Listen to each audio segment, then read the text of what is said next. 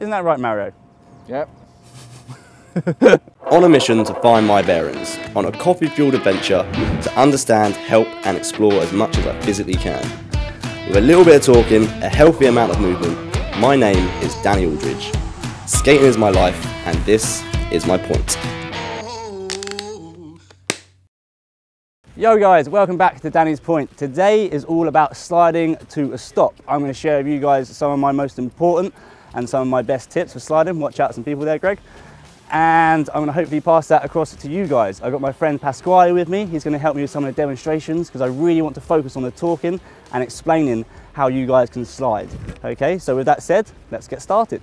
So before we get started today, guys, I want to talk to you about some of the basics and some of the safety. I know I'm never a very good example of wearing safety equipment, but I do advise you wear a helmet, elbow pads, wrist guards, and knee pads. Shin pads if you want to, but it's not essential when sliding. The next thing, the basics, is your skates.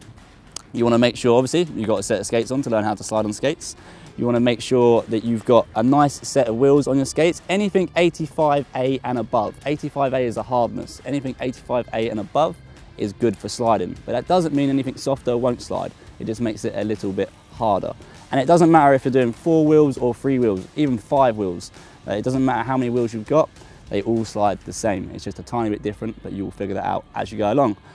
With that said, I think that's about it. Anything else? Oh yes, location. Location is very, very important. As you can see today, it doesn't necessarily have to be in the sun, but it does have to be dry. You want to find somewhere out of the way, not too many people, and with a nice, smooth floor. I think that covers it. Let's move on. So, like I said, I've got Pasquale with me here today. This is Pasquale, and he's going to be helping me with some of the demonstrations so I can focus more on some of the explanations. The first slide that I want to teach you guys today is the power slide. It's a really, really good one to stop quickly if you need to in emergencies and stuff like that, and it's one of the more simpler ones to learn. So it's quite simple to get started. All you need to do for the power slide, skate in a straight direction, turn 180, so like that, and then once you are turning backwards, you take your right or your left leg, put it behind you like that at a 45-degree angle, and then you'll come to a nice slow stop. But you want to make sure that you're putting a lot of weight into this foot and into the angle as you're stopping. And that's how you do the power slide. I think that's about it. You ready to give that one a demonstration, Mario, to the guys at home and see if my explanation actually works? So you take some speed, skates along, turns 180, puts his foot out and brakes and comes to a stop. Awesome. There's one thing I didn't mention there. As you saw, as he was going backwards, he was looking over his shoulder like this, okay? The most important thing when you're going to do the power slide is once you turn 180, you always want to make sure you're looking over this shoulder, or if you turn 180 this way, it's that way. The last thing you want to do is be swapping shoulders and looking in different directions. You want to get that nice and smooth. Awesome, that's the power slide. It's that easy. So now we're going to move on to the more advanced slide, the parallel slide.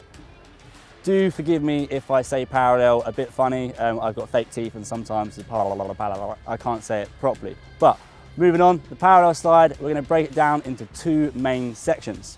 First section is you want to work on your turn. It's that simple. So all you do first of all to work on the power slide is you want to turn like this, going along, making sure that you stay in a nice solid position. This is really, really important to learning how to parallel slide, okay? To keep your body really, really still. A good friend of mine, Rui Vieira, calls this the chair, okay? So that's what I want you guys to do, is turn, but act like you're in a chair, put a lot of weight into your outside foot, but at the same time, your inside foot as well. But this is mainly to get the outside foot to start to slide. Mario, you got all that? Yep. Show us a little demonstration then, please. So he's going to get some speed, he's going to start to turn, and you can see all of his weight's going to the outside foot, and if you can see or hear, his foot is actually sliding. Wicked. So now this is where we really need to start to concentrate. So we just learnt then how to slide with the outside foot. We've also got to slide with our inside foot as well, okay? The reason why a lot of aggressive skaters are good at this, because it's similar to a grind, because you have to bone your feet over a little bit, angle both of them, okay? So like I was saying, the turn that we did before was angling the front foot, getting used to us sliding on the front foot. But now for the parallel slide, maybe if I can just hold your shoulder, we need to be like this.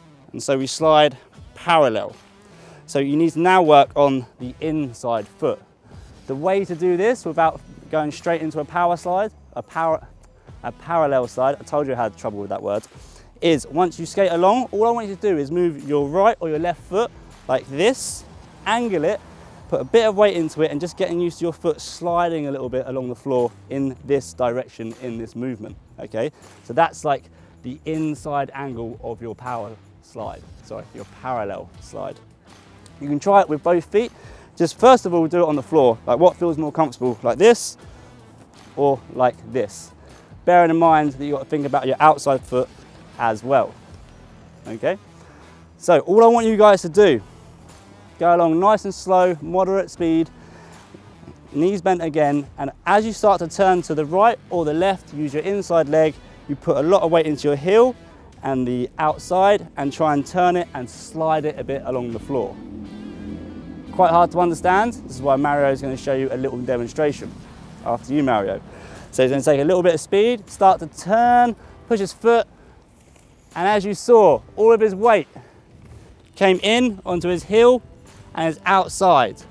Now you're getting used to the inside leg turning. And again, practice, practice, practice, practice that until you get it perfect, okay? Cool, so that's the two sections of the parallel slide broken down. Mario, how was that? Fun and easy. Nice, fine and easy. And now we want to add them together to hopefully come up with the parallel slide. A couple of tips from me about the parallel slide. Obviously it's all about angles. This is what I've been trying to show you guys the whole time, is angling your feet into the slide. It's all about force as well. So obviously if you're skating along with a lot of speed and you turn your legs like this, if you're like that, you're going to snap straight over and fall on your face. You want to make sure that you're leaning right back. And the most important thing with this again is practice, practice, practice, and make sure you feel like your wheels, you feel the energy, you feel the force. It's all about feeling this one, okay guys? So Mario, are you ready to try and give this one a go? Feel the force, get the parallel slide done? Cool, take it away. So he's going to take a lot of speed and then he's going to slowly carve into a turn and then into a slide.